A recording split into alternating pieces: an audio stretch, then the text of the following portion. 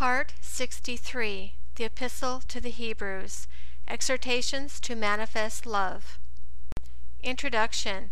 When we began our study, we noted that the Epistle to the Hebrews began like an essay, Hebrews 1, verses 1 and 2, progressed like a sermon, Hebrews 2, verses 1 through 4, ended like a letter. With the final chapter, we see the tone of the epistle taking on the characteristics of a personal correspondence. As with many epistles in the New Testament, this letter ends with various exhortations. The first regarding the objects of their love, Hebrews 13, verses 1 through 3. Here we find the author practicing what he preaches, seeking to stimulate love and good works. Hebrews 10, verse 24. As Christians, toward whom should we manifest our love? Certainly toward all men, even our enemies. Luke 6, verse 32 and 35. But in the text, our attention is focused upon manifesting love first. Toward brethren, the importance of brotherly love. It is a mark of true discipleship. John 13, verse 35.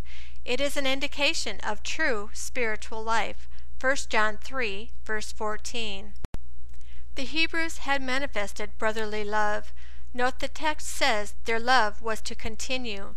They had demonstrated brotherly love in the past, in their ministry to God and His saints. Hebrews 6, verse 10.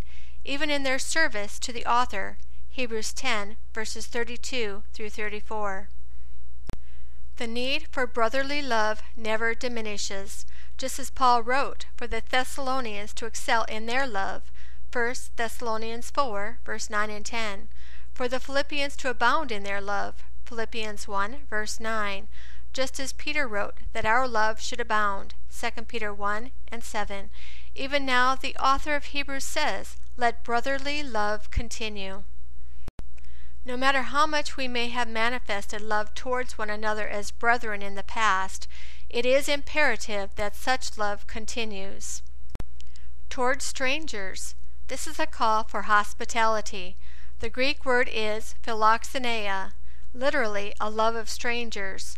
It involved receiving a stranger, a sojourner, into one's home as an honored guest, and to provide the guest with food, shelter, and protection. This concludes Part 63 of the book of Hebrews.